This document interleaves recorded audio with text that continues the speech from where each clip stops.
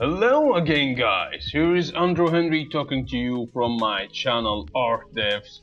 In the previous episode we have spoken about how to make line art, how to make your line art look like anime. I can't do line art, so what should I do? Line art, my line art's so bad, so what should I do? In this episode we are going to talk about drawing line art at clip paint. We have mentioned before that our major problem with drawing line art that it's the connection between your mind, your hand, and the nerves and muscles across your arms to your hand, from the shoulder to your hand, from your mind to your hand. Well, as for drawing in a software, you already should have mastered drawing on paper. I don't encourage you to try to draw directly on a software or a graphic pen tablet. It's not gonna support you and you're not going to get a professional results. So try directly to draw on paper first. Every artist supports my so you should try this. According to the many videos I have said or mentioned before, when you start to draw, building the mass is very important and very effective. As you've seen, I'm drawing Flash in front of you guys. I've started with building a mesh. After I have started with the mesh on another layer, I just add a loose line, building the mesh, then setting your loose lines. I superly and totally encourage you to try this first on paper, pencils and papers, color pencils. You should have first knowledge of anatomy. It's very important and very effective to do so, to have some knowledge of anatomy. Please watch my previous videos to understand what I'm telling, how you can build a mesh and how you can draw loose lines.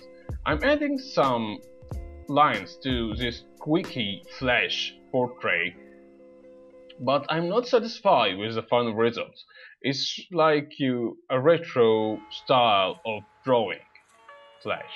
So I'm going to draw again his face and show you the result after I have built the mesh on gray mesh and adding lines to it and adjusting those line art to my taste. When you notice that when I'm drawing and adding some inks, when there is a line inside the shape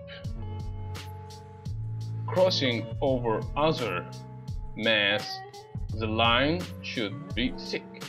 If the line is facing the air or doesn't have any surface or mesh near it, so it will have to be thin.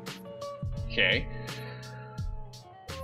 Measure this rule to anything if you're drawing and anything inking comics you have already seen or watched. So I have made the loose lines, made it lowered the opacity. Now I'm adding the major lines of the character. You will notice that there are some thick lines inside his eyebrows. Those are the lines that are meeting another lines of the nose and some complex of the nose. So I had to add thick line to this. While you will notice the nose from up there is kinda got soft lines, thin lines, while below, lower got thick lines because it's near the mouth. You can always download and get your favorite brush type or create your own when you reach an expert level while using clip paints. But I prefer this kind of brush because it reminds me of the Sharpie pens I used to ink with. As I've mentioned before, I have stopped inking traditionally because this stuff doesn't we don't get fine stuff, fine art equipment at my country anymore. So I had to move to digital inks. Well, as for your ability to move through left and right with the drawing, there is a couple of trainings and workouts you should have. I will tell you about in the next episode, as this episode is about inking, making your lines in clip paint, and moving this line art to Photoshop for coloring. I'm making a couple of videos that I've mentioned before about how to make your line art, how to make a professional line art. So if you got any questions, got any wondering question in your mind, or want to ask for any tips, please post in the comment section or send me on my social media links. So we are going to move this drawing to the Photoshop. So we're going to skip a little bit of the inking and move through directly to the Photoshop and complete our understanding how to color your artwork. It's not complicated, not so complicated as many of you think. It's very easy, but you'll have to try first and fail, try and fail, try and fail. Well, moving to Photoshop so we can color our image. Well, as you can see here, we got our line art on a transparent layer. You can change this layer type to multiply. As you see now, the line art, I have combined it on another layer, white layer.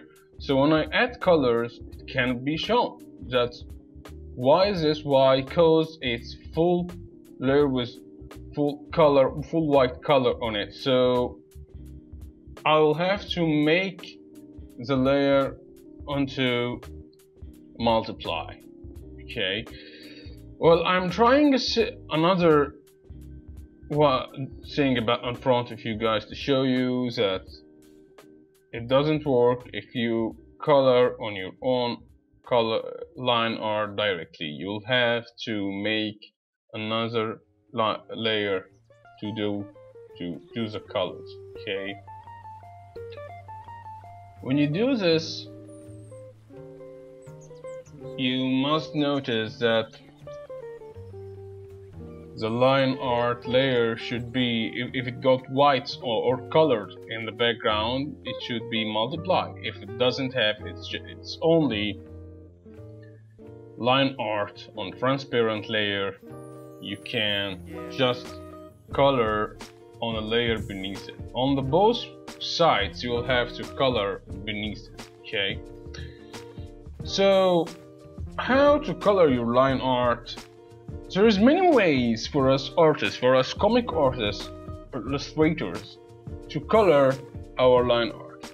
As you've seen, I can't just directly color on those line art layers because it doesn't look very well. You got some scratchy white lines inside the artwork, so you'll have to make a new layer for this. Completing my words, as there is many ways to color your artwork, there is traditional or digital. While both separate into colors and gray tones, we can name many watercolors for the traditional cuts, painting, cel shades, markers, oil painting, and many other. We're going to study now coloring the flash line art with just cel shades. So I love cel shade and already got flash look into anime and cartoonish look, so I'm going to add some tones and adjust those tones to you guys. as I'm aiming for the best color tones. Always remember to set your lines on multiply if you got white colors. You got white colors on the background, blue, yellow, whatever you got, or even got the wrong drawing you want to color it, you have to move this layer type into multiply. You have to make the line art transparent. There's many ways to do so, but now I'm going to give you the very first steps on how you can adjust your line art. As you have now seen, I have duplicated the layer of the colors, so I can comparison between the light, right, and the shadow colors, the light colors and the shadow colors. I'm trying to aim for the best results. It doesn't have a rule. The cell shade cuts colors doesn't have a rule. It's not like the shadow of white is black, the shadow of blue is purple. It's not like that. It's about how to make the final better lines. Now I'm using the lasso tool, marker tool to get those shadows, cut out my drawing, heading, and separating those light sources from my flash, adding some lights to the nose.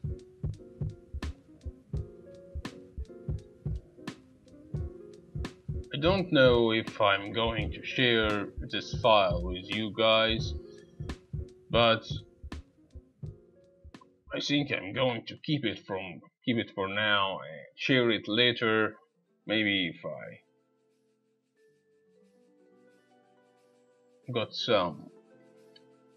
if you want to get these colors Photoshop file, I'm going to share it and edit online.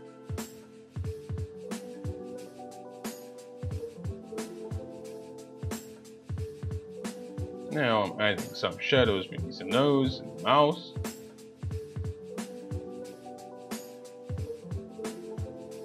Removing some shadows from the mask again.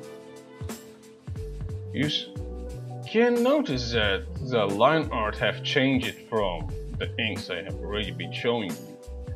This is because I have adjusted the line art a bit while I didn't record it, because as the page said, line art is never finished, it's only abandoned. So if I return to this image again, I'm going to add some more refines to it. If I left it, return to it again, I'm going to add more refines again. So sometimes you leave the artwork only abandoned so you can move to another artwork or move on to your life. I used to make the shadow and the light layer an overlay color, but when I have been talking to Chase Connelly about this, he told me it's not a rule. If you are in a hurry and want to do some animations, we do it that way. But if you do a single drawing, single painting, if you can go character design, you just do the colors on a normal layer. It's harder this way, and it makes your mind get used to the anime and cartoonish colors they always make while in the shows. Now I'm adjusting the colors to my taste to give it more crimson red. Adjusting the shadows. I'm not satisfied with the end, so I'm returning to the base colors.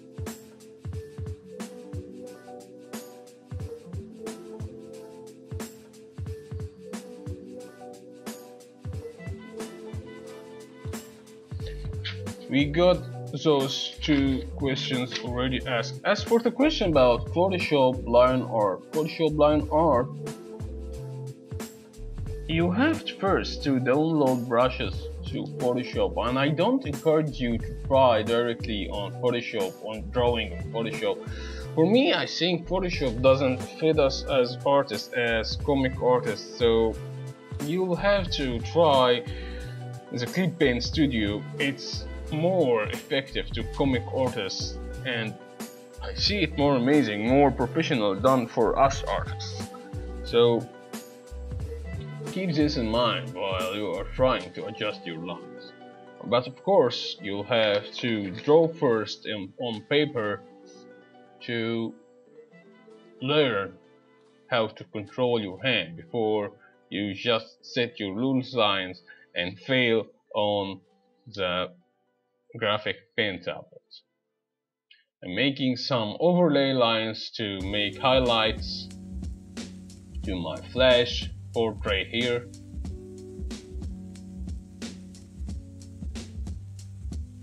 Adjusting them again to my taste.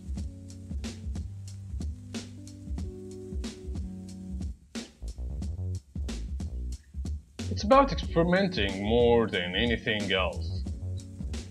So you have to try here and there, but you'll have to know many ways to do so.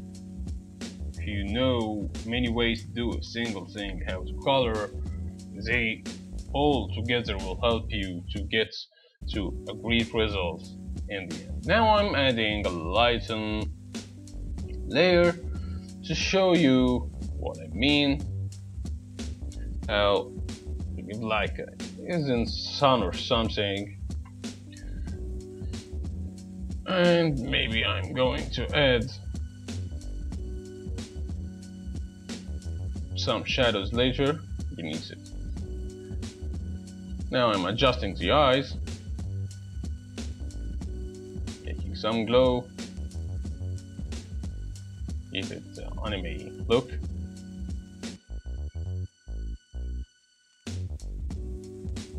I'm joining in the black background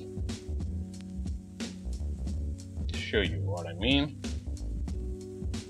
and makes the colors appear more. Now I'm adding a multiply dark purple layer to make it adjust the layers, adjust the painting, adjust the drawing as I see fit. Well, thanks again guys for watching. If you got any more questions or would like to ask about anything, just post in the comment section, send me on my social media. Please remember to subscribe, as I'm going to have more questions answered about line art, how to make line art sketch, why my line art is so pixelated, fixing some line art errors, and many other stuff. Please subscribe, stay for more, stay safe, and send me. I'm waiting for your messages.